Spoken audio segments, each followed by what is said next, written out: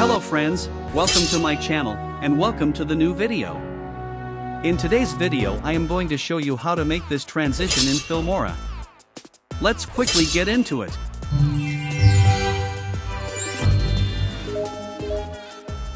After you have watched and enjoyed this video, guys, don't forget to support the channel. Subscribe and like the video. If you don't have the latest version of Filmora, the link is in the description. After you have opened your Filmora, you can import your files. Drag and drop your videos into the timeline.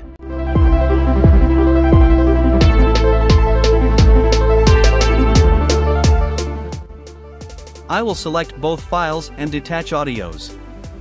I will increase the height of the above track.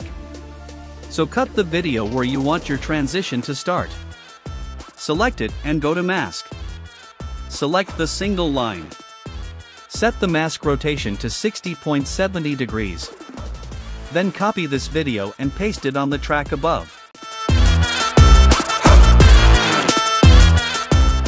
Go to the mask and invert the mask of this video. Still on the above video, add a keyframe on its first frame. Move your play head. Now, the duration of your keyframe depends on how long do you want your transition to be. But what you should note is that all keyframes are going to have the same duration. On the first keyframe, set the y-axis to 16.7. On the next 23.2. And on the third, 29.7.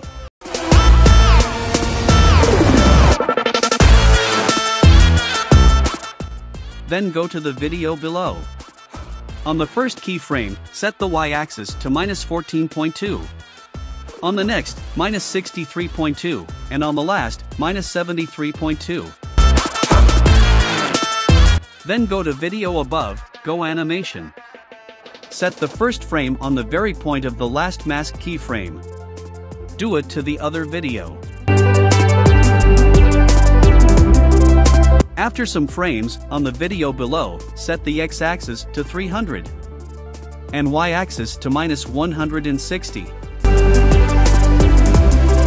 On the above track, set the x-axis to -300 and the y to 160.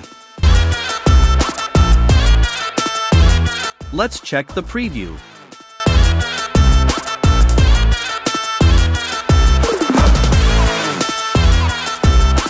Then to make it look more professional, go to Effects tab, scroll down to Filters. Take the mild effect.